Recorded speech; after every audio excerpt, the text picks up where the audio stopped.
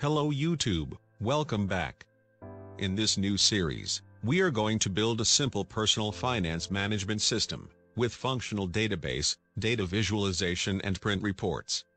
We will cover everything from start to end. First, we need to install a database server. In this tutorial we will be using MySQL.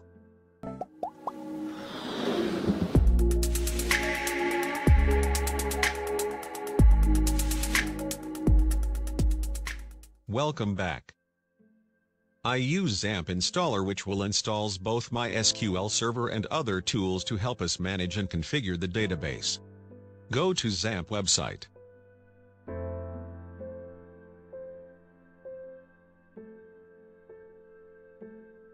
Select the setup which matches your operating system.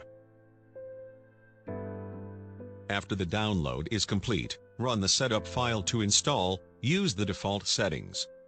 Then, start XAMPP after the install completes. This window will pop up. Start Apache and MySQL to run the services. After having our database server ready, we will need Visual Studio IDE installed. In this tutorial, I will be using Visual Studio 2017 Professional. Go to the official Visual Studio website.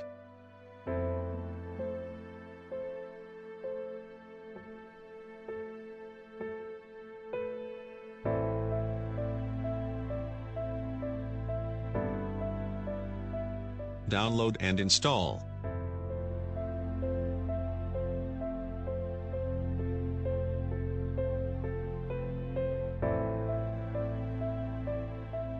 As you can see, I already installed Visual Studio. Congratulations for reaching this far.